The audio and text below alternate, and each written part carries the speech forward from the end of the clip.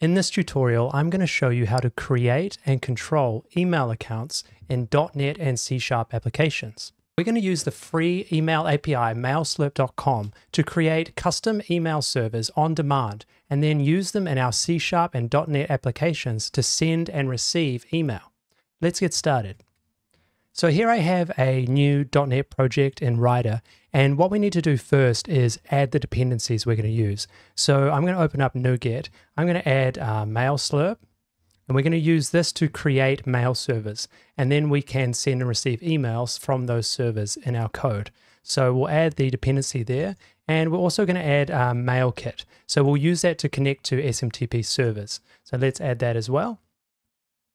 Right, okay, so while that installs, in order to create a server, first we need to configure the MailSlurp API. So let's do that now. I'm going to write config equals new configuration with the MailSlurp client, and we need to set an API key. Add, and we need to set X API key like this, and we want to put in our MailSlurp API key here. So if we go back to mailslurp.com and log into the dashboard at app.mailslurp.com, we can fetch our API key from the dash, and we're going to use that in our code to authenticate our client. Okay, so now we have our MailSlurp API configured. Let's create a new inbox for it. So we can do that.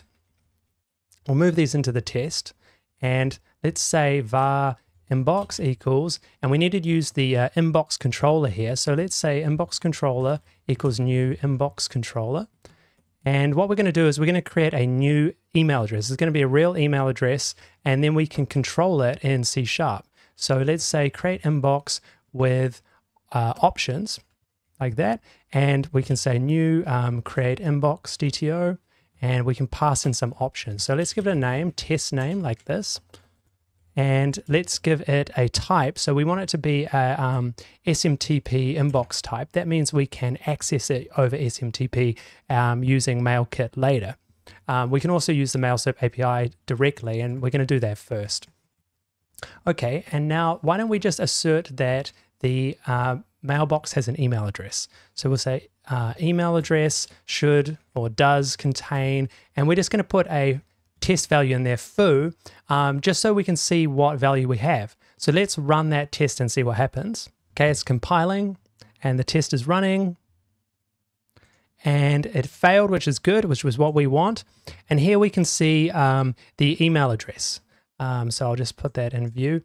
So we have a clean email address that was created on demand, and we can use that in our code to send and receive email. So how do we do that? Okay, well, so for the next part, we'll just fix this test and say add MailSlurp. That will fix the test.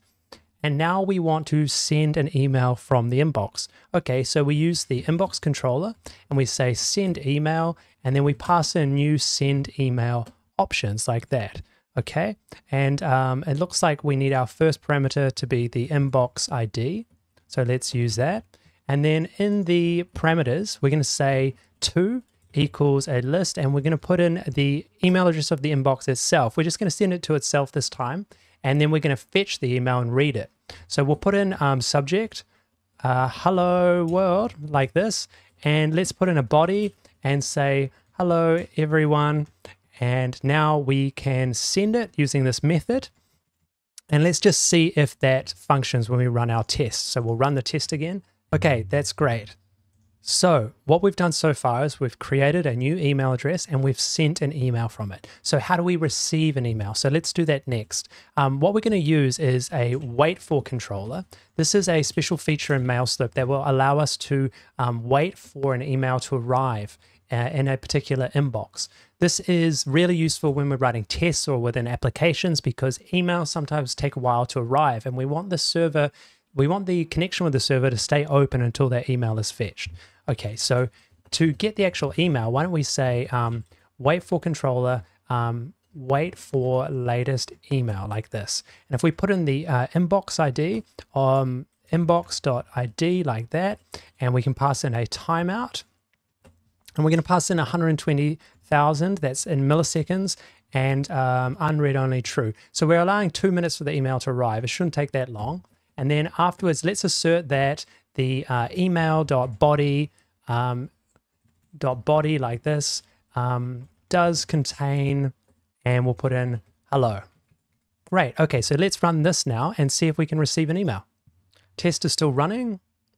It's probably waiting for the email to arrive. Let's just check that we sent it, and the test passed. Great. Okay, so we have demonstrated now that you can create an inbox, send an email, and receive that email using MailSlurp. Now, what if you want to use your own SMTP client? Okay, so let's have a go at that as well. So a common library to use is MailKit. So we're going to import that now. We need to import a few packages for MailKit. So we'll put those up here. We're going to import these packages here. Okay, so we want to create a new message, and that is of a type MIME message like this. Okay, and then we can say message. We need to say new, and then we can say message.to, and then add, and we're going to add in the new mailbox address, and we can say name is the inbox name, and address is the inbox.email address. Okay, great. And then we need to add a from as well. So we're going to send from the same inbox, and we want to add a subject from SMTP like that, and we'll add in a body. Now the body, we're going to use a content part type. So we want to say new text part like this, and we're going to send plain text. You could also send HTML and other things like that, attachments, and we'll just say hello in SMTP plain text. Great. Okay, so now we've got our MIME message. We need to send it. So with our MailKit, what we want to do is we want to configure a client, and we want to configure the client to connect to the MailSlurp inbox that we created. So to do that, we need to get the access details for that inbox. So above this message, I'm going to just create some access details. So we say access details equals inbox controller get IMAP access, and then we pass in the ID like that. Okay, and this access details, it will provide us with a password, username, host, and port to connect to the server. So for the next part, we can say we're going to say create a client equals new SMTP client like this. Import the right one from MailKit and say using like that.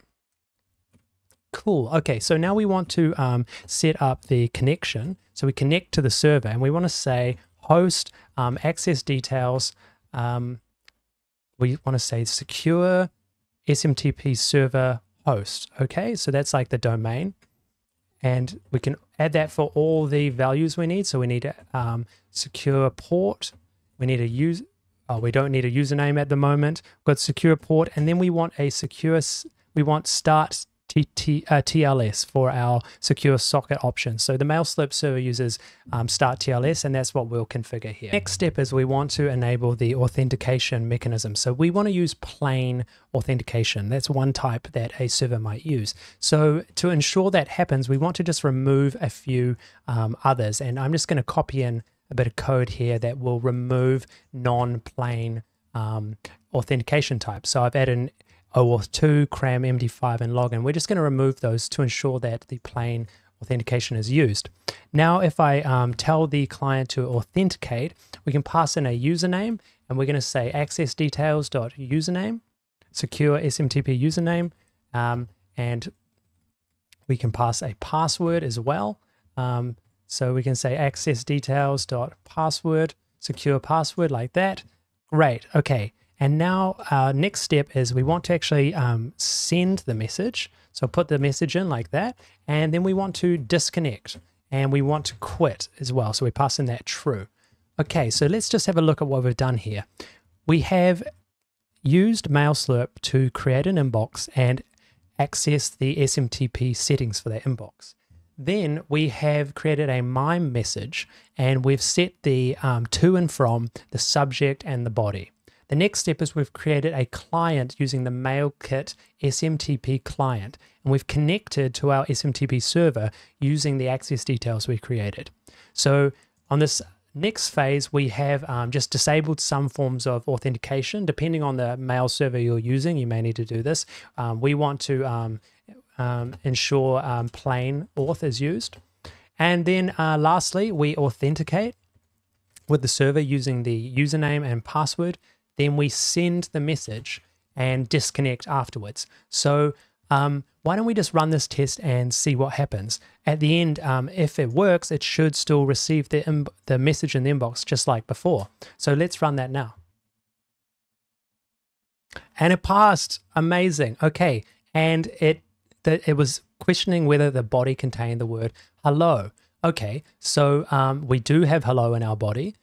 What if we just put something weird here so that we can catch it, make sure that we are really testing this? Let's run it again and see what the message is inside the email. Okay, so here we can see in the failed test, it shows the message that we sent. So that's perfect. The test failed like we wanted. So what we've covered so far is how to create new email addresses in C# and then use them in a variety of ways. So you can use MailSlurp to send and also to receive emails using the wait for controller, or you can connect to a SMTP library like MailKit and then send your emails through that. So I hope that gets you started using MailSlurp and email and C#. Check out our YouTube channel at MailSlurp and our documentation for more help. Have fun.